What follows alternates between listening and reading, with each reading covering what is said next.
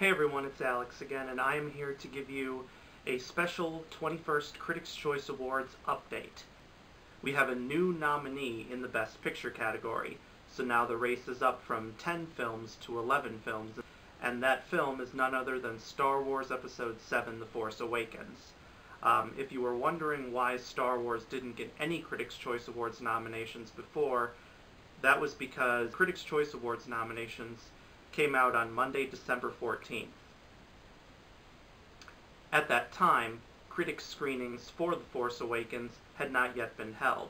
The studio had been keeping the film under wraps for as long as possible in order to avoid spoilers from getting leaked out onto the internet.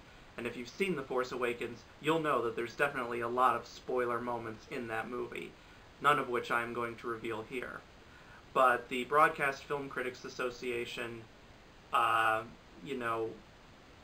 upset that they didn't get a chance to see the movie before it was time for them to fill out their ballots. And so I guess they took a poll amongst their members asking them, if you had seen Star Wars The Force Awakens before the deadline, would you have put it on your ballot? And an overwhelming majority of them said yes.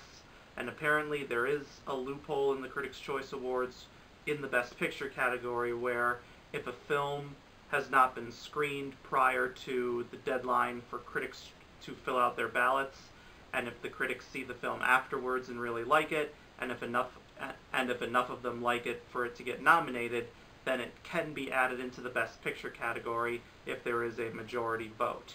According to reports I've read, the only other time this has been done was back in 2000 with the movie Castaway, which was added to the Best Picture category after not having been in there in the first place because critics didn't get a chance to see it before it was time to fill out their ballots.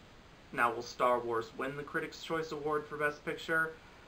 Probably not. I mean, it's a great movie, but I don't think any critic is going to name it the #1 movie of the year. I'm a huge Star Wars fan myself, and I absolutely love The Force Awakens, but even I wouldn't name it the best movie of the year. As to how it'll do at the Oscars getting in the Best Picture category, I have no idea. There's a good chance it will, there's a good chance it won't. Technical nominations are what it's probably mostly going to get, which is well deserved, but like the visual effects, John Williams' score, the sound editing, the sound mixing, maybe even cinematography, I think Star Wars has the best chance of getting nominated in those categories. But back to the Critics' Choice. With this Best Picture loophole, of new nominations, Best Picture is the only category it can apply to. So we're not going to see any nominations for Star Wars in terms of things like visual effects, score, etc.